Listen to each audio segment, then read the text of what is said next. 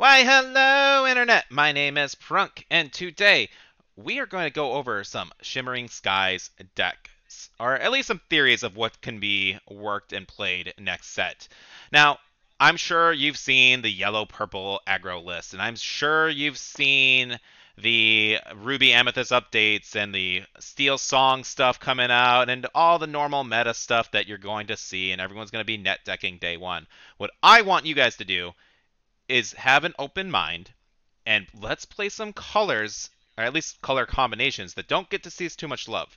I feel like this set, more than any other set, is really going to allow other color combinations to breathe in our metagame. And you will start seeing more color combinations this set, and them being good than I believe any other set. Now, Forbidden Mountain, agree with the stance of this. In order for my deck to be considered, no matter what the deck is, this deck is probably the bar. Yellow purple, this set is the benchmark. I 100% agree with this. I think that it's going to be one of the most common decks. It is a terrifying deck list. Every set, there is a benchmark of what you need to do with your deck building and make sure that your deck is able to deal with problematic cards. So each of these three lists I'm going to show you have their own ways of dealing with those set like problems. And I'm really excited to kind of show these off. And again, these are just like different color combinations that you normally wouldn't see, but I'm really happy with how these decks have turned out. I think there are definitely ways to tweak and modify, and this is just version 1, and they're performing pretty well. So let's take a look at them all, and let's see what we can do. All right, starting off, we're going to go with a green-purple mid-range deck build. The nice thing about mid-range decks is they often control and beat out aggro. If you can survive the initial onslaught from an aggro list, you're usually going to have some nice benefits and often be able to win the game out. You just have to kind of survive that initial onslaught. However, and against other matches, if we're going to be facing against like more of a control board, which may not be as common this set, I think that we can, with tweaking our list to be a bit more aggressive, we can also have a good advantage on this. Mid-range is probably one of my favorite deck types to play just because I like the versatility where I can deal aggro or I can be an aggro. So let's get into the card by card. We are playing 4 Cursed Merfolks. They are a problematic aggro card. If I want to outrace you, I'm going to try and outrace you. If not, then I got Pegasus. Pegasus is a great evasive target to get into our 5-drop Pegasus, which will allow me to sing songs and help control the board a little bit more if I need to. We're going to be playing on the 2-drops. 4 copies of Flynn Rider. Again, just more aggro list, or if I do need to go into that control list, then I have Morphs to help go in. I'm also playing 4 copies of Aurora, again, just to kind of play with that aggro list. She's got a good stat line. She's going to deal with a bunch of the 1/1s and make good trades if I need to. So it is a good option to play her. And her body, big body Floodborn does shift on 3 as well. So I can play her in curve and start making favorable trades while giving my lower cost characters ward if I need to. We are playing Jacques. The important thing about Jacques is he's going to give somebody reckless. So if I do have that board out on the field, I'm going to have to make sure that I can slow down aggro players, making them, hopefully giving them to make some bad trades that they don't want to have to make. So if I need to have them trade a Lilo into something else, if I need to have them trade a Pinocchio, Jacques is going to be there to really help set the tone and make them the aggressor while I can lure up a little bit more. If not Jacques, then I have Kit Cloudkicker, setting them back a turn. We're going to be playing 4 copies of Kit. I think Kit is going to see a huge influx of play this set. Just setting an aggro player back a full turn is huge. He's got a decent stat line to help us make some trades after the next turn, but the fact that he comes into play and is going to bounce a problem card, we're going to need him. As far as our Floodborn lineup, this is kind of what I went along with. We got Pegasus, 4 copies. He's going to be our evasive threat. He's going to still help us deal with Diablo because I'm sure he's going to be out there lurking in the meta somewhere. And so this card is our best out to Diablo. But otherwise, it's going to have us sing some songs on turn 3 so that way we can start controlling the board a little bit more. Aurora is a good alternative as well, as is Cogsworth. I could possibly decide to flip Aurora and Cogsworth personally. I'm kind of debating. The reason I have the Cogsworth is to shift into off a Morph, and that way I can make some good trades if I need to. But I'm kind of not sure which one I'd want 4 and 3 copies of. Another good shifting card coming out on Shimmering Skies is King Candy. Now this card is pretty nice because it's going to allow us to put some dead cards or dead actions back into our discard pile against aggro list, or just get us the right cards that we need. And then finally, we got a Kit Cloud Kicker. This guy is aggro's dream, especially if we can shift this onto our little morph and play this on turn 3. Just questing for 3 lore. Yeah, 3 lore. Got a good stat line. He's got ward. If I need to start making trades with him, I can do so, and he can survive a couple hits. So Kit looking at 4-drop is pretty great.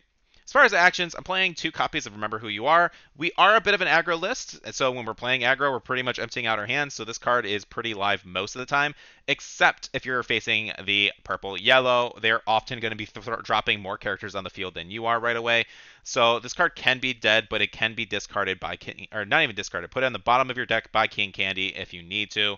Otherwise, this card is mostly live. You're welcome, because we are shifting on turn 2 or 3 in most cases. I'm sorry, we're shifting on turn 3 in most cases. This song is always going to be live, so that way we can get rid of a problematic card that we can't quite deal with. Yes, it does allow them to draw 2, but if that's the case, Remember Who You Are is allowing us to draw back those cards. So it's a good little 1-2 combo if we need to. Let It Go as our get rid of this problem. This is there for Baloo. If you can just put the Baloo back into the deck, that just means they wasted their turn 3 and it was just good value on your case. Yeah, they get the ink, but they often go more than 5 ink anyway, so it doesn't really matter. And finally, what really sets this deck up for an aggro lineup is Medal of Heroes. So far against some of the AI bots, I was at like 10 lore with 4 characters in the field. They had game if they just quested it all out. And the next turn, I was able to just quest it all out with a Medal of Heroes to get me to like 10 lore in a single turn. This card is crazy, crazy good. And I think because of these tools, we will get to see. This list is really flexible in the sense of we have aggro and we have a bit of control and we have the mid-range control, like mid-range decks. All these Floodborn characters are all pretty strong on their own. They all can sing our songs with the You're Welcome and Let It Go, which are great control songs, and keep a strong body on the field as well. So this is a pretty fun list so far. This is just version 1 of it so far, and I've been pretty happy. We're sitting at 34 Emerald cards, 26 blue. We're only playing 10 Uninkables, which we could probably figure out some ways to bump that up a little bit more if we needed to, just because there are a lot of powerful Uninkable cards that we might want to fit in. But so far, this list is feeling pretty strong, and I'm pretty happy with it. Maybe shift like the 1-drop Pegasus for Diablos and do something like that, but we're not playing too many actions, so I don't know if that's that worth. There's just a few tweaks that I think we can do.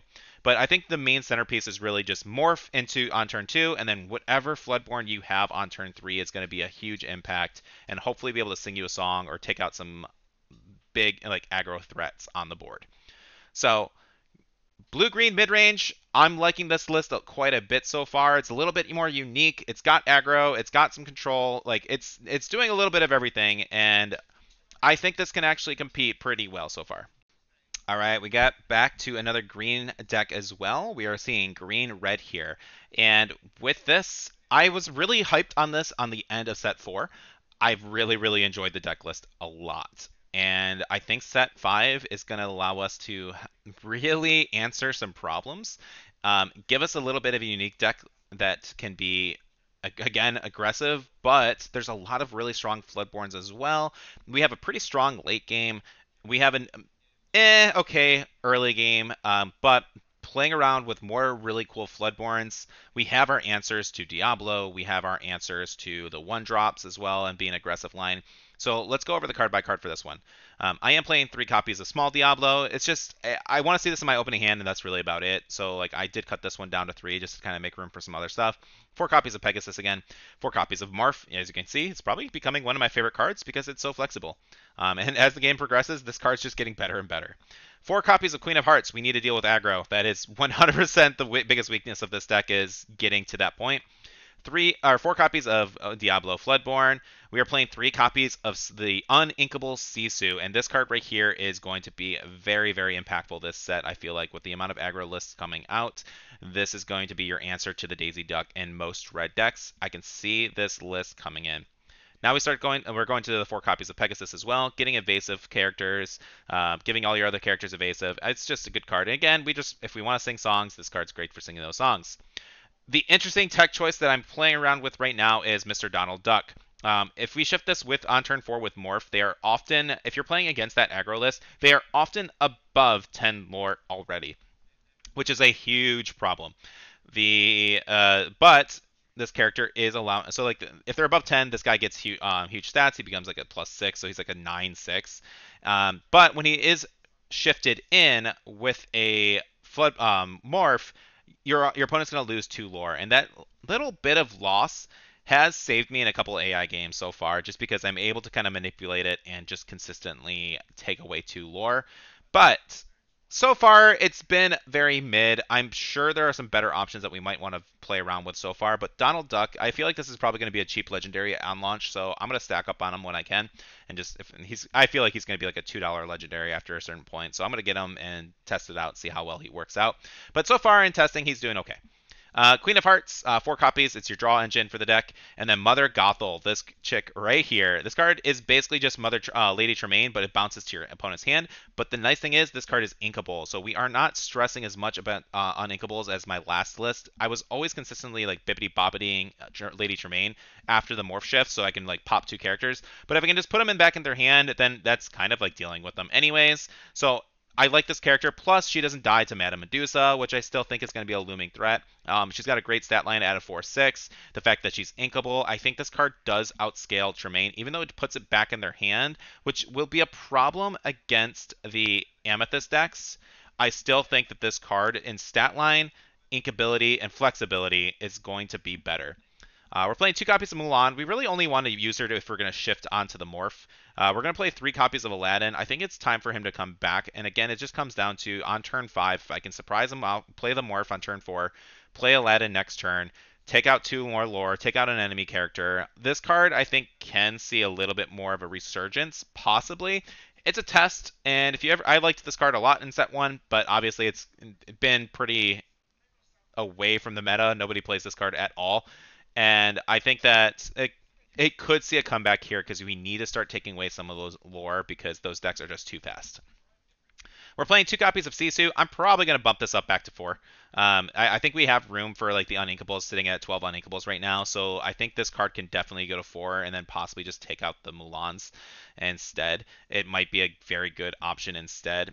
Being able to shift on turn 6 is awesome. And even not, this card is still live on 8. So I think that I might cut out Mulan and play Sisu instead, just because it's only 1 turn difference. But I think Sisu just makes that much more of an impact. But other than that, we're playing 4 copies of Brawl, just probably the best removal in the game right now. This card is less valuable in an aggro matchup, and what I mean by that is on your turn 3, your opponent is probably still dropping multiple characters on the board. If they played Baloo on turn 3, or then this card is fine because it's just kind of a 1-for-1 trade and they didn't gain any progression. But hopefully your other characters on board will have dealt some damage to your other opponent's characters. Otherwise, you're still set back a turn by playing Brawl. So just be aware that your best turn on 3 may not always be Brawl. It may be having to go and shift into something and try and take out characters that way. We are playing 3 copies of Bibbidi Bobbidi. This is the bread and butter of this deck, being able to bounce off whatever you shifted in with Morph. So sometimes you need the card draw, and we're going to go into Queen of Hearts. Sometimes you play Mother Gothel and just double bouncer again. There is a lot. Sometimes you play the Donald Duck to help get rid of the lore, but now you want to play Queen of Hearts instead. Double bouncing the Sisu is insane. So like this card helps a lot for your tempo plays. I think it's very, very important. Good fit for this deck. You're welcome. Just it's more songs that you can sing and deal with removal options. It's giving your opponent 2 cards, but at the end of the day, it's not that big. It's not as big of an issue if you're dealing with a problematic threat and then you're gaining control of the board.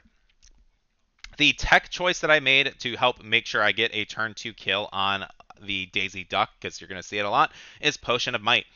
This card says banish this item, chosen character gets +3. So if I decided to play a Diablo or on turn 1, he's a 1/2, and then on turn 2 I go down and play Potion of Might, chosen character gets +3 this turn.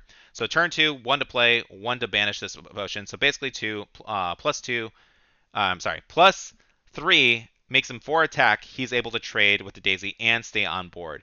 So Potion of Might, I think, might see a bit of a not resurgence, hasn't seen. I think this card is going to be really important for this metagame to be able to make favorable trades. +3 attack for 2 is pretty decent, especially if you don't have another good turn 2 play. Medallion of Weights, I love this card. Just draws you so many cards. Basically, it says draw 4, pay 2, and get to your character gains +2 attack. Again, we need that attack boost, especially if we are sticking with Mulans.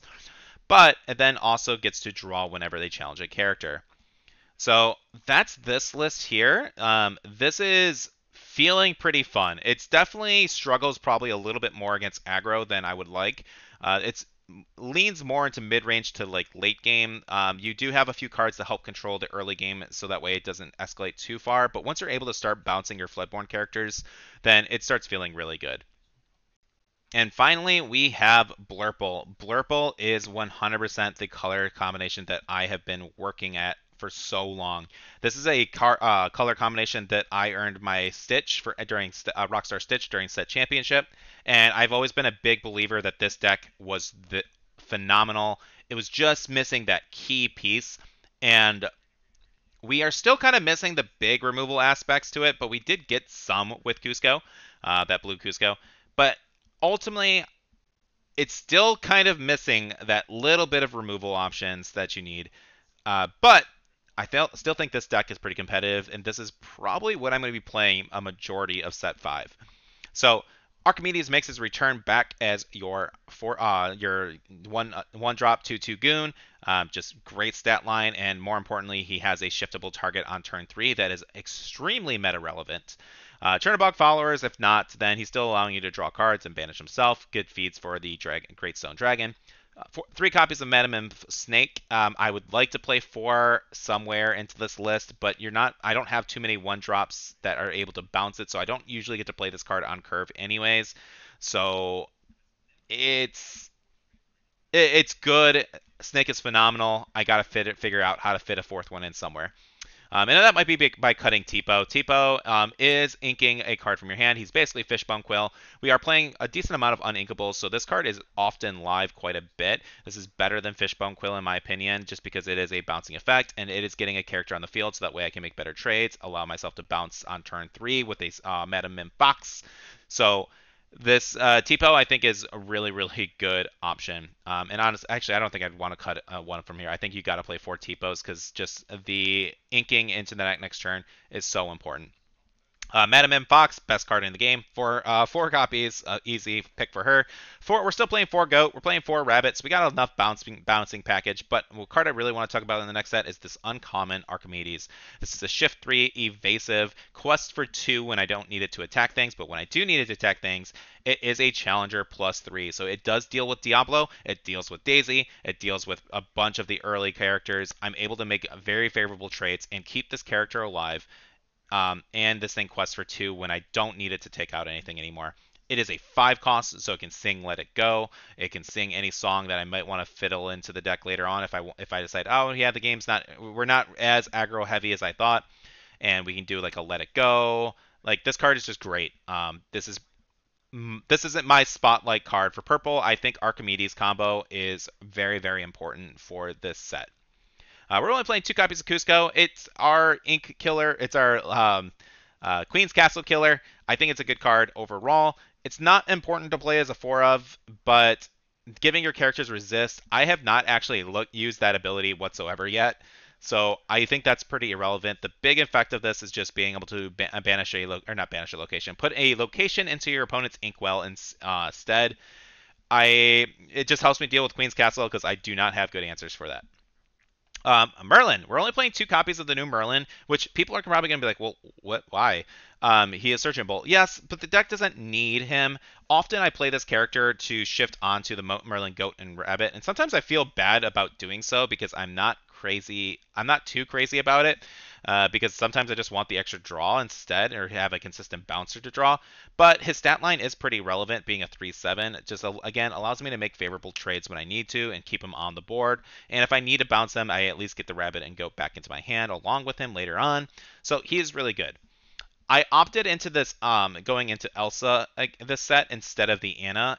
So the new Anna exerts all characters until the start of your next, or I'm sorry, for that turn. Your opponent readies them on the next turn, whereas Elsa does allow me to have the control of just keeping them permanently exerted, which helps a lot against aggro. Typically, if I'm playing this card on turn 8 or 7, like, I am This is usually the only card I have on play. So if I don't have any other characters right now at that point, and I played Anna, then the exerting doesn't matter. And since we don't have to worry about too many ward threats right now, I feel like Elsa is actively better. She quests for one more. She does cost one more, but I've never really. I don't hate Elsa right now. I think she is really, really strong and helps us keep that control. We're playing 3 copies of Mufasa. Again, it's just a card. Yeah, it's a great card. You don't need 4 copies of this. I think 4 copies is definitely overkill. A lot of times, two of them go into my inkwell, and then I'll get one of them back. So I think this card is insanely good. It is probably the fetch card of the set, in my opinion. I think a lot of people are going to be trying to hunt this down and play it. But I do feel like it'll probably fall off in the meta. It's not a necessary card. However, when this card goes off, it goes off. Being able to restart your turn with a full set of ink after questing for 4 and then lucky diming and doing a bunch of other stuff. Love this card. This card's going to be insane. Now, Hypnotic Strength. I'm going to get shit about this, but this is a necessary evil card. This card says draw a card. Chosen character gets challenger +2 this turn. That is it. It is a 2-drop cantrip, and that is it. So the reason I'm playing this is, again, Daisy Duck is going to be a huge threat. I actually don't get much of a benefit off Daisy Duck because I'm playing a decent amount of actions and songs and items. So I want to kill Daisy anyways because I'm not getting any characters. I'd say like half of the time. Where am I? It's 10, 22. So a third of the time I am not getting any characters from Daisy. So I want to pop it immediately. So my turn 1, if I do not have a Meta Mim Fox in hand, but I have Archimedes or Chernobog followers, I will have the Chernobog make the trade on turn 2 after they've quested with the Daisy Duck because I need to slow down the aggro. This deck, again, is going to struggle a little bit, so you really need, if you are facing that yellow-purple aggro list, you need to focus on mulliganing for your Fox and searching for your outs in your mulligan. Just always assume your opponent is playing aggro if you have no idea, because I do feel like, again, that is going to be the benchmark of this set. So just assume they're playing aggro and mulligan for that accordingly, if you have no idea at least. So this card right here, Hypnotic Strength, I wish there were better options, but as of right now, I do not feel like there are, and this is the best option I have for turn 2 plays. When they're not playing aggro, at least. If they're not playing aggro, then I'm going for Tipo. Otherwise, songs, 4 friends on the other side, it's draw 2. Hard to pass that up. I didn't opt in to go for the draw 3 for 5. This card's just inkable. It's a song. It's, I think, overall better. We're playing 3 copies of Let It Go because we do need some removal in our deck. We are playing 4 copies of Popsicle, 2 copies of Medal of Heroes. This card is, I really do feel like this card is insane. If Goat, this is basically you're playing Goat, but you're questing with something that's already on the board. So if you're getting your 2 lore out of this item, which, if you notice, I actually didn't splash in Hiram in this deck for a 4-drop either, which might be a little weird. But so far, I have not been missing Hiram at all with this list, which I thought I would. I thought I was crazy for taking him out, but the list feels good without Hiram. We don't have to focus on the draw. We draw plenty. And finally, we got Greatstone Dragon. This card's major ramping tool. I love playing this card, especially with the Mufasa stuff. Being able to get my good characters back from the discard pile and then get them back to my hand, hopefully randomly, with Mufasa is phenomenal. You don't really, with the Tipu, you don't need the Fishbone Quill anymore, but this card is often very live because you are playing a lower drop characters with the Chernobog followers. We're playing snakes, we're playing the Tipo, we're making trades. So this card is usually pretty live on curve. Lucky Dime, playing 2 copies of. I mean, Mufasa is a 4-quester right here. Elsa is a 3-quester right here. And if you do combo that with like a Medal of Heroes, then that means you can Lucky Dime on Mufasa for 6. So that's pretty insane. I opted again into not playing Tamatoa, which hurts my soul as a Ruby Sapphire player. Or just playing as a major Sapphire enthusiast. It hurts my soul not playing Hiram and Tamatoa, but so far I feel like this list has been the most consistent version. I've gone through at least 6 different iterations. This is version 5. It says version 1, but this is like 5 or 6. And so far, I'm pretty happy with this list. This is the most tested list of my 3 list right now. So those are 3 unique deck lists that you can probably start playing, testing, and if you don't want to have to jump on the instant meta bandwagon, I do feel like they all have a pretty good competitive edge. They all have strengths and weaknesses, specifically aggro, but they have their early game answers. The decks are built with Daisy Duck in mind and with Diablo in mind, so you have those outs right away built into the lists.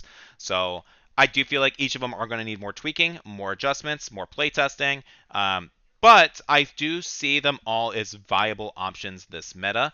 Maybe not winning set championship, or I'm sorry, not set. Maybe not winning a Worlds or like a massive 2,000 player tournament, but there is potential here at your locals. There's definitely potential to win these at a set champions. I won last set with a Blurple deck myself. I do stand behind that color. I honestly think that if I took a red-green list from last set to a set championship, I feel like I could have won one as well, or at least another Ursula maybe got top 4. And I don't underestimate the power of some of these other color combinations. They all have strengths and weaknesses. But if you want to see gameplay or anything else, please let me know in the comments. Like, subscribe, do all the YouTube stuff. I'm probably going to try and do a little bit more Lorcana stuff within the next coming months, just because this is my favorite card game right now. And I will have to catch you all next time. Peace out.